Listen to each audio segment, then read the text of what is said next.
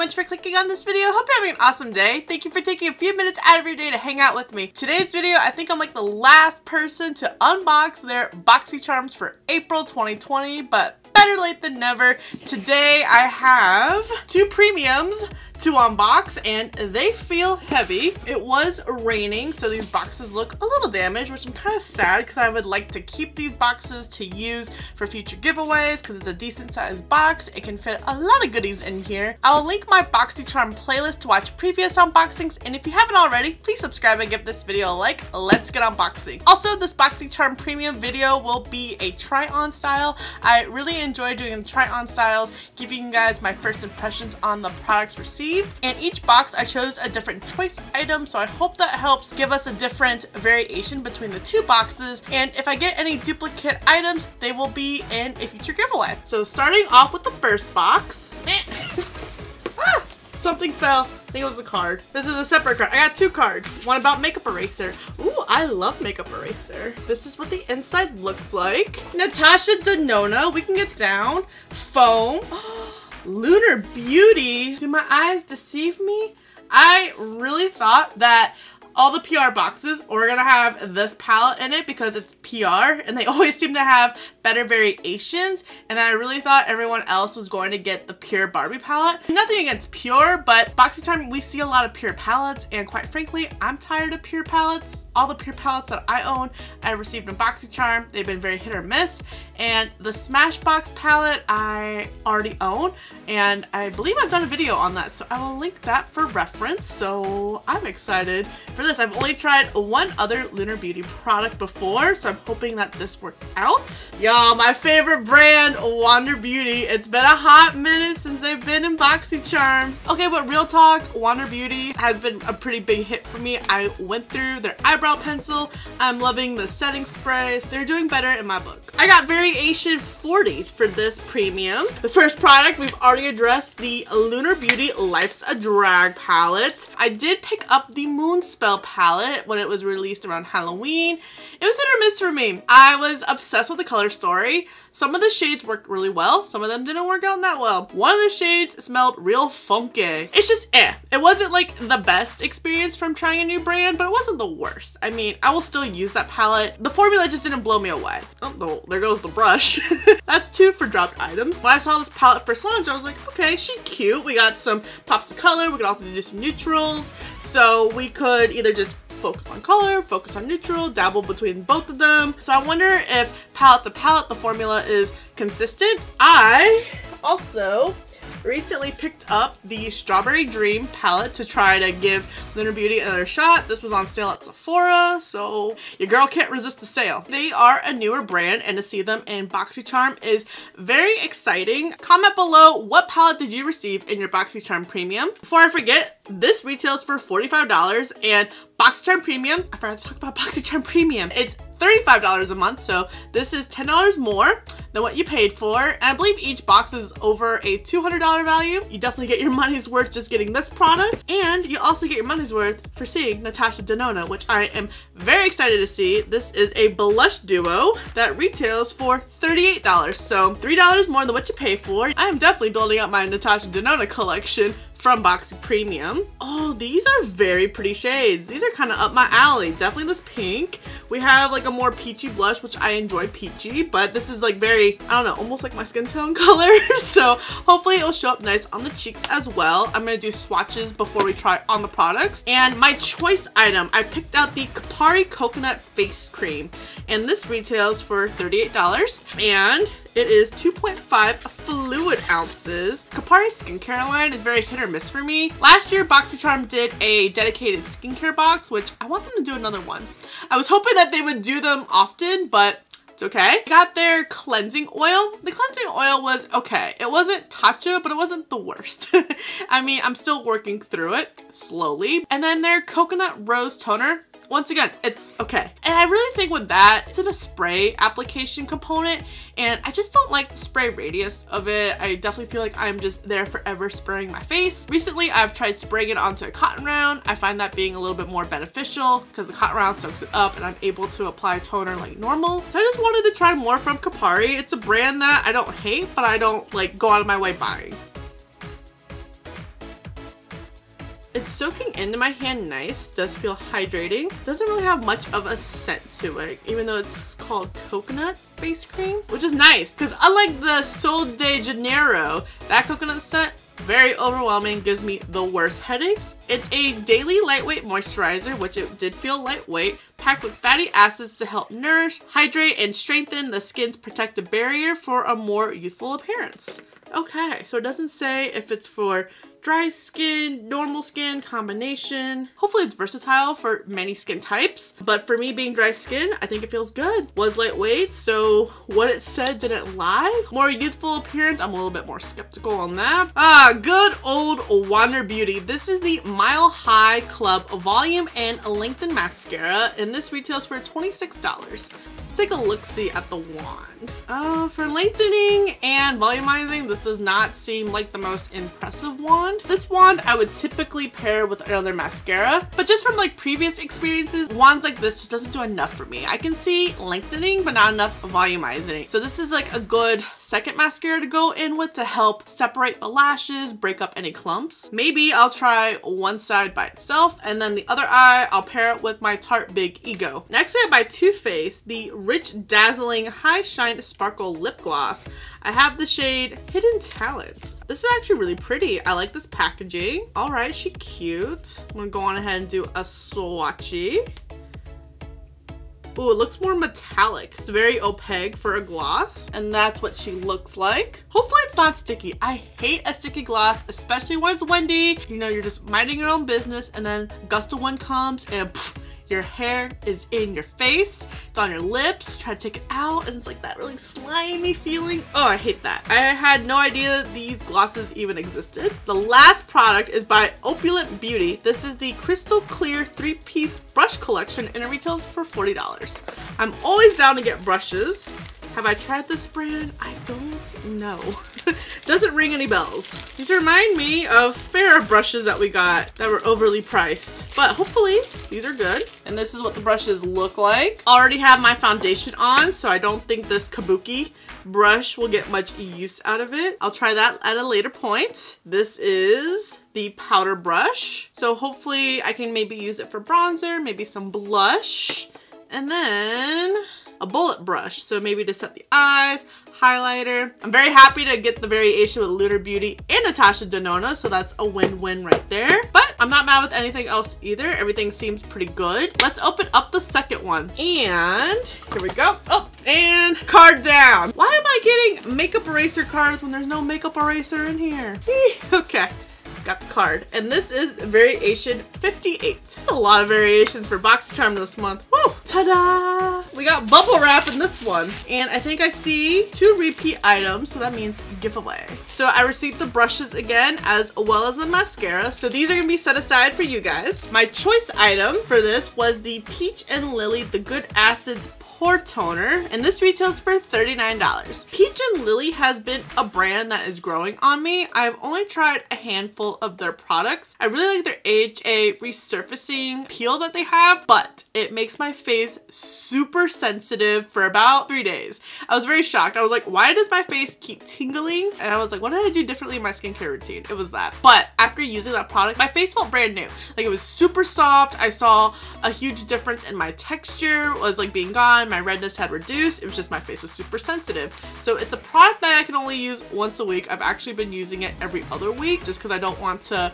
really aggravate my skin. I also picked up a few of their products during 21 Days of Beauty. Figured it was a good time to try them. And then when I saw them as a choice item, I had to have it. And I'm running low on toner. I'm working on panning too right now. They're making really good progress. So this is going to be a great addition. With it being AHA, I don't think I'll be able to use this every single day. Yeah, it says start with 2 times per week. Maybe we'll see if my face can build a tolerance with it. It's a pH balancing toner that helps gently slough off dead skin and prep skin for the rest of your routine. AHAs help loosen dead skin cells so they can fall away, which helps maintain clean pores, which I need. My pores have been terrible recently. Cape lilac, eggplant, and turmeric extracts soothe and nourish. Discover an easy way to radiance. And what is this?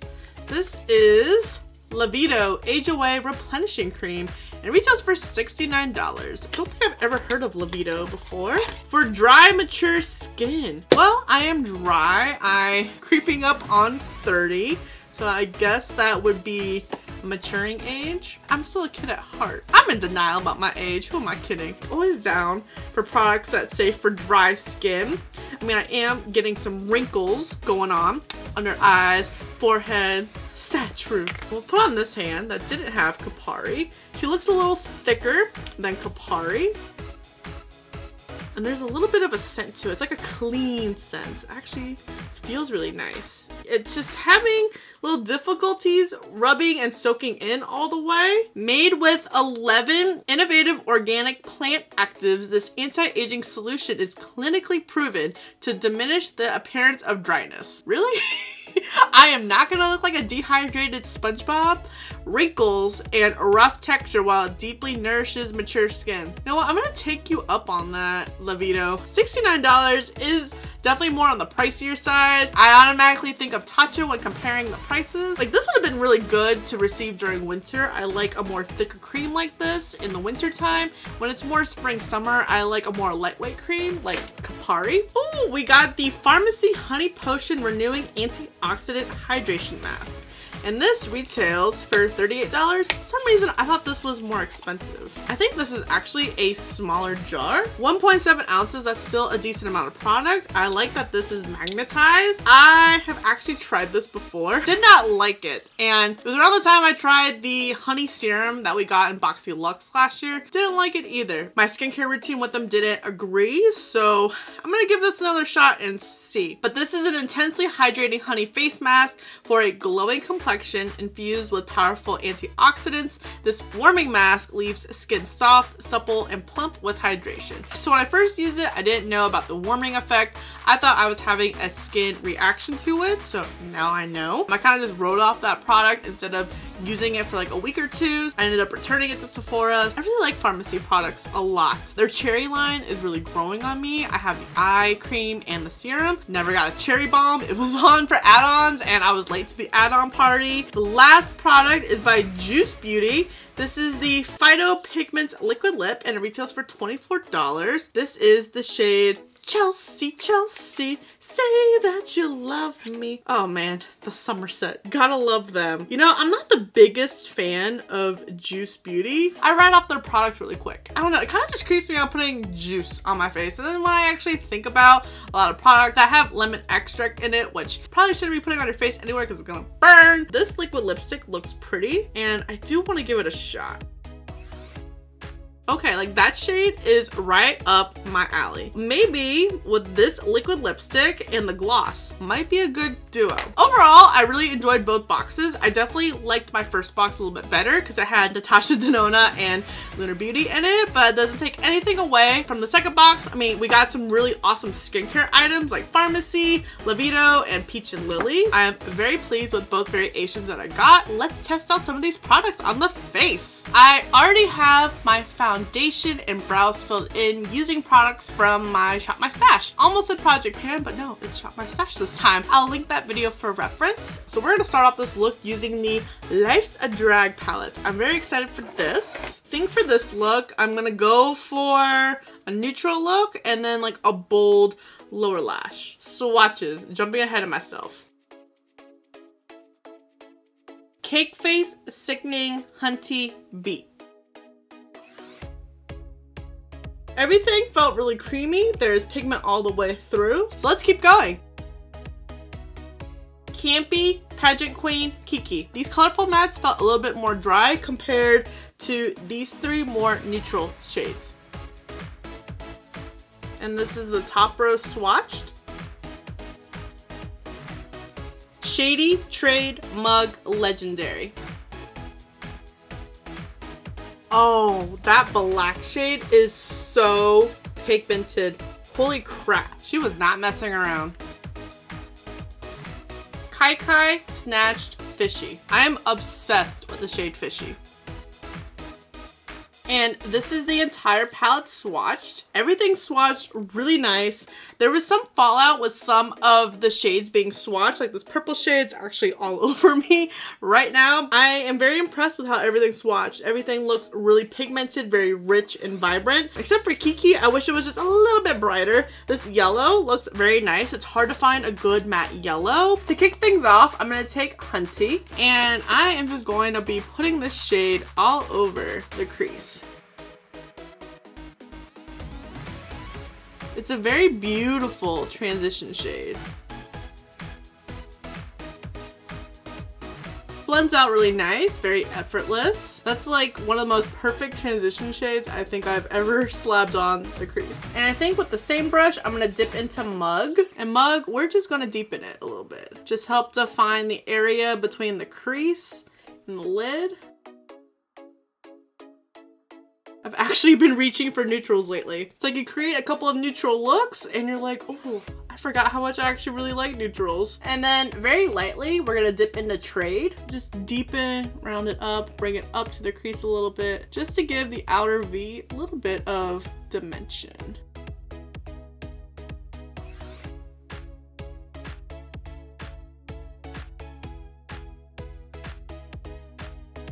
And then we're gonna take Legendary for the lid. Like a half cut crease without cutting the crease. I like that a lot. No additional product. Now we took Trade on and just do some little circular motions to make sure that it's nice and blended in. All right, I'm actually really liking how this is looking so far. I'm gonna take my Kaleido Cosmetics liquid eyeliner on my lid and the Tarte Easy on the Eyes pencil liner on the waterline.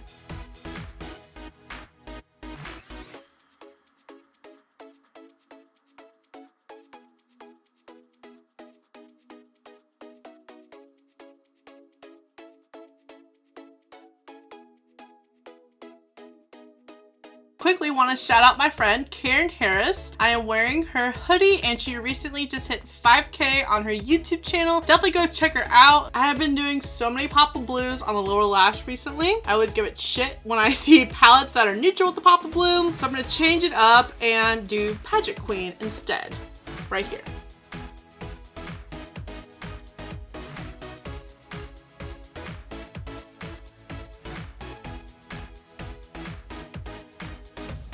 I don't even think I need inner corners, even though I really want to put beat in there, but I just don't want to ruin it. Overall, I really liked how everything blended out. I am a little afraid putting Pageant Queen, blending it out on the crease. I feel like it might be a little bit patchy and harder to blend out. It did take a little bit to buff out on the lower lash line, but all the neutral shades that I used worked out super nice. I am really loving this. It's a fun pop of color on the lower lash line just to change it up a little bit from an all neutral look. So far, I like this palette. I definitely want to play more with the colorful shades and see. Let's give the Wander Beauty mascara a shot. On this eye, it's going to be worn alone, and then this eye will be combined with Big Ego.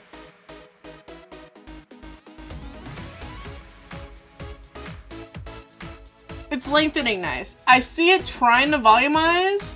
It may need just another coat.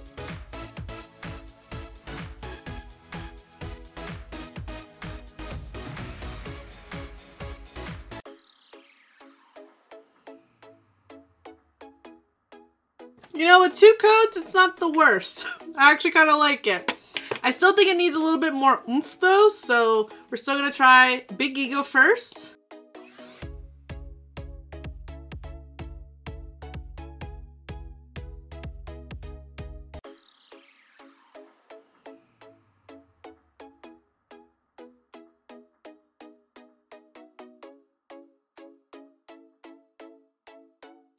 Yeah, I think the side with Big Ego, there's just a little bit more. Let's swatch the Natasha Denona Blush Duo, Tutu and Golden Coral.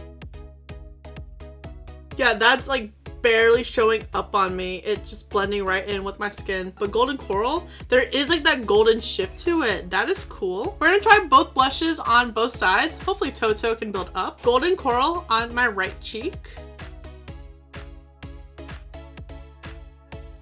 This one's even gonna need to be built up. This is a second layer.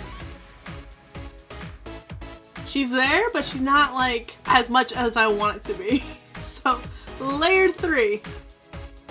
Oh, there we go. Third time's a charm. I didn't bronze. Oh well. Jumped right into this. Definitely took some building up, and I'm very nervous how Toto is going to be built up. This really isn't a blush brush, but we're improvising here. This really isn't much of a blush shade now, is it? I don't even know if it's doing anything. I keep wanting to say Golden Corral. You know, putting them on top of each other, I see it a little bit more. I am just gonna quickly bronze part of my face with the number 7 bronzer. This blush wasn't my favorite. I kind of like going in with Toto first and then Golden Coral, but Golden Coral by itself also looks nice. And then for highlight, I'm gonna take my Ofra Rodeo Dry.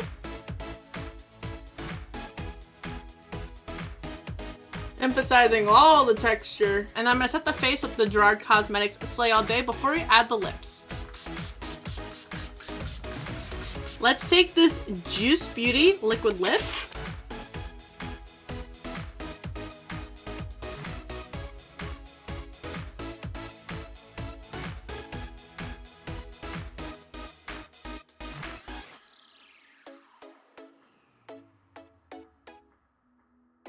I like the color, I like the doe foot, I just don't like how it feels on my lips. Never experienced this before with a liquid lip, so let's take this Too Faced gloss and see how we feel about it after this.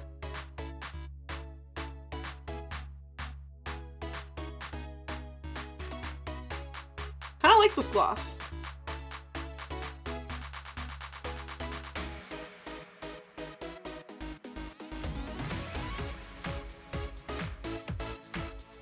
I like this duo together a lot. It had a very similar doe foot. I would love to know if you guys got Boxy Premium for April 2020, and did we get either of the same variations, or did you get completely different variations? What items did you choose for your choice? Let me know if you chose the Kapari or Peach and Lily as well, and I would love to know how all the products that you received worked out for you. And are you guys looking forward to May's Premium? The choices didn't really wow me that much. It was an eye cream and a bronzer, but the base boxes, I'm really excited for the choices in May. Got Elemis and Glam Glow. Spoiler alert. Thank you so much for watching. I really hope you enjoyed this video. Don't forget to subscribe before you leave, and if you don't, I appreciate your view anyways, and I'll see you in the next video.